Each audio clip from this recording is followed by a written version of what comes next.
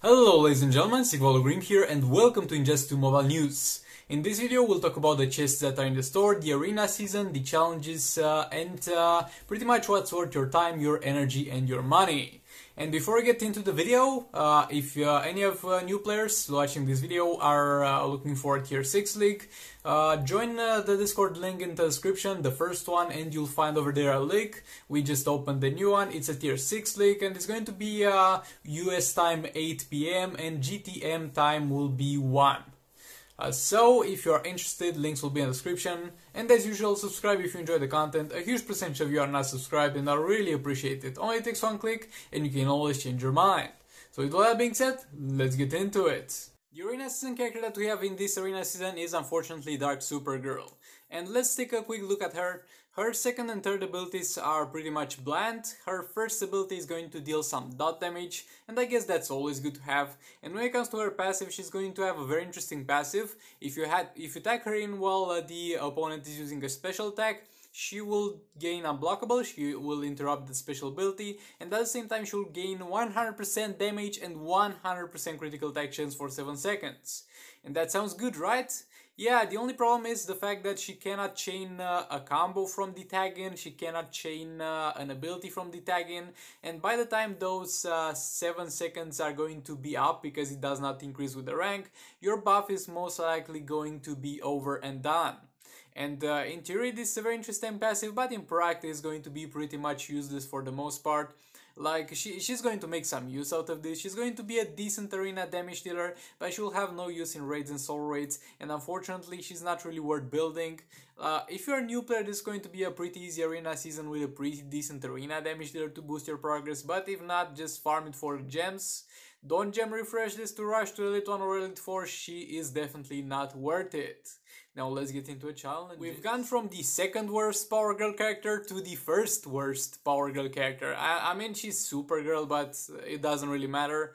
And as you can see, I haven't unlocked her. I have 0 shards for her because I simply refuse to farm her from the challenges because he's crap. Joke's on me if she gets reworked, but I'm willing to take that risk. So, she's got the dot on the special one. The special tree, you can't see it because I don't have her unlocked, but it doesn't do anything special. And the passive of her is the fact that she gets a chance to cast special one for free. And that's okay, I guess, but the problem with that is the special one is going to be pretty damn cheap anyway, so it does not really matter if you use it for free, and she's overall a pretty underwhelming character, one of the worst characters in the game, and I refuse to farm her. You might want to farm her expecting a rework in the future if you want to do things like that, but I just don't want to bother with her. But yeah, let's move on to the other challenge. We got over here the good old Brainiac challenge, and you might be like, oh my god, a legendary character that I can farm. And you'll be disappointed. Like, he's very good at one thing, don't get me wrong, he's very good at being a support character for Black Manta, and a decent support character for other legendary characters, but other than that, he does not do much. By himself, he does not do much, and if you don't have another legendary character, he ain't gonna do much, but you should still farm him as much as you are able to, because eventually you'll end up with Black Manta eventually, and you'll need to have Brainiac. So definitely farm as much of this challenge as possible, but don't expect too much out of him once you unlock him. He has only one purpose, and anything other than that is not going to perform very well. With all that being said, let's get into the store. Moving up to the store section of the video, first up we got Artifact Chest.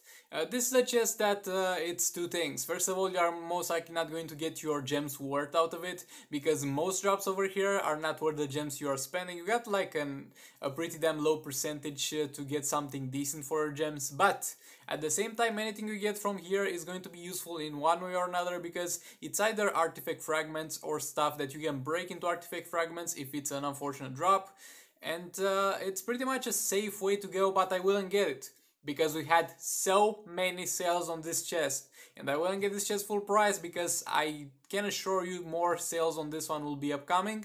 It's not a bad chest when it's on sale, it's not a good chest when it's not on sale, so definitely wait for a sale on this one. Well, save up your gems, wait for your chance to get the old blades a little longer, maybe you'll get it from raids by that point. Next up, Shared Reality, a chest that's going to have chances increased for a lot of multiverse characters. I'm not okay with the fact that Flash and Armor Supergirl don't really have their chances increased, because they are the only two characters that you are really looking for. The other characters are okay, don't get me wrong, except for White Canary. She's not the best. Captain Cold is not one of the best ones either, but he's pretty decent. But overall, all the multiverse characters are good characters. But if you're looking for Flash, don't go for this one. Try to get him from the Arena seasons or try to get him from the Arrowverse chest. If you're looking for Multiverse Armor Supergirl, don't go for this one. Wait for the Winter Warfare chest or try and get her from the Arena season, though it kind of sounds like a joke at this point because it's been half a year since she's been in the Arena season. NetherRealms, please. But if you're a new player, then you might as well grab this, because as a new player you'll need a few characters to kickstart your account, and the other option is going to be the premium chest, and it's not a good premium chest, spoilers, it's not a good premium chest. So if you're a new player, either go for the hero chest or try your luck on the shared reality chest, because while all the characters over here, except for Multiverse Armor Supergirl I guess, are going to be in the Arena seasons, they are all pretty decent characters, so it's not going to be a waste of gems. But if you don't really need more characters, then don't really roll on this one for Flash or Multiverse Armor Supergirl, because there are simply better ways to do this. This over here is a total scam. This is like the equivalent of the gear chest for Black Manta, let's say, and with Black Manta you kind of have to get this if you want his gears in a free-to-play way, because of the fact that they are not to be found anywhere. But with Darkseid you will have his gears, you'll have them, okay? You'll have them once you unlock him through the achievements. I think you need to get level 50 character to get the last piece of gear from the achievement, but you'll get them from there. And it says 8% chance for Darkseid shards. God damn, this must be a good chest to get my Darkseid from. No! This is not a good chance to get your Darkseid from, because that 8% chance is going to be a chance to get 20 shards for him. He unlocks at 4 stars, you need 450 shards for him. So don't go for this one. I don't care in what situation you are, there's literally no situation in the entire game to get this chest. And the premium chest is going to have Soulstealer Dr. Fate. Like, he's not a great character, but no buts, don't go for this one. But I think by the time the video will be up, this chest will most likely be changed, so it doesn't really matter. But this premium chest is not good. Moving on to his special offers. Please, if you're going to spend $100 on a legendary character, do yourself a favor and don't get Suicide Squad Harley Quinn. Go for Arkham Knight Batman, go for Black Manta, go for Batman Ninja Gorilla Grodd, go for Justice League Superman, but don't go for Suicide Squad Harley Quinn. She's the worst legendary character and you need the full Suicide Squad team to make her work. Next up is going to be the Dark Duo. And you might be like, god damn, only $20 for 2 gold characters over here with all their gears? Yeah, the only problem is that they are average characters. Like, Nightwing is a little bit better than Dark Supergirl, but he's not top notch either. So even though it's a pretty decently low price, I wouldn't really spend it because it's not going to help you by a bunch. And if you want to get them at 4 stars, the markup is going to be huge. Like, if the 4-star bundle, it would have been like the price of the 3-star bundle, then maybe it would have been a good deal for new players to get a head start, but no. Silver Banshee gears you don't need, they are in the challenges and you can get them from there when the Silver Banshee challenge comes. Nightwing gear, like, they only drop from raids and this would be a way to speed up the process, but at the same time you are in no rush to build Nightwing. And Suicide Squad Harley Quinn, yeah, do yourself a favor and buy the gears from here if you want them at $10, because if you're going to get the power up Harley Quinn, not Heartbreaker, this is Suicide Squad Harley Quinn, excuse me. If you're going to want to get the gears for Suicide Squad Harley Quinn, then just pay the $10 rather than spending up to 40k gems to unlock them through the chest. And lastly is going to be the Secrets of the Lanterns. This one is going to have Soulstealer Dr. Fate. This is crap.